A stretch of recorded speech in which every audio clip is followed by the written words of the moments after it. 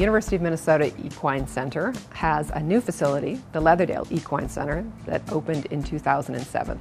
It's built to be very horse-friendly, and it was built by architects that were very familiar with horses. So we have a wonderful area to bring horses in and unload them. We've got a covered unloading area where we can close gates if needed and the horses can be unloaded safely. We have a very wide open look to our hallways. We have a staff that's there 24 hours a day, hourly, monitoring the patients to ensure that they get care.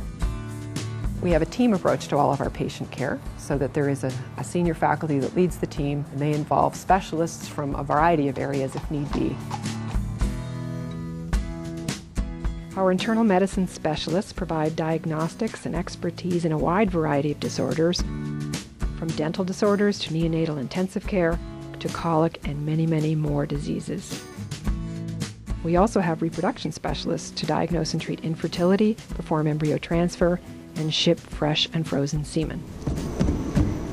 We have some of the most sophisticated state-of-the-art tools in order to be able to work with our patients and identify exactly what's wrong with them. So one of the focuses of the clinical work that we do at the Piper Performance Clinic is lameness.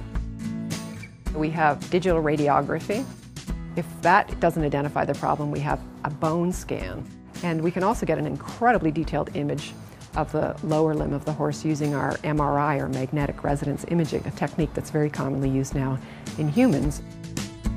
In order to get the best view of a joint, we use arthroscopic surgery. The Aquapacer is an underwater treadmill. We use that for our patients to build muscle strength. It increases their flexibility, and it helps to train them to get a normal gait again and a stronger gait so we can get them back into riding. The force plate and gait analysis system are used both for a clinical program as well as for research.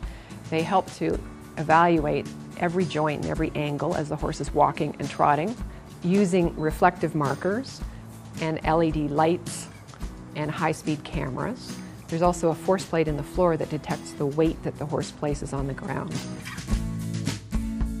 We have a high-speed treadmill, and we can exercise horses on the high-speed treadmill, and we can place a video endoscope up their nose, Velcro that to their halter, and then watch every breath and every swallow that they take. So we have some of the most sophisticated diagnostic equipment of any veterinary school in the country.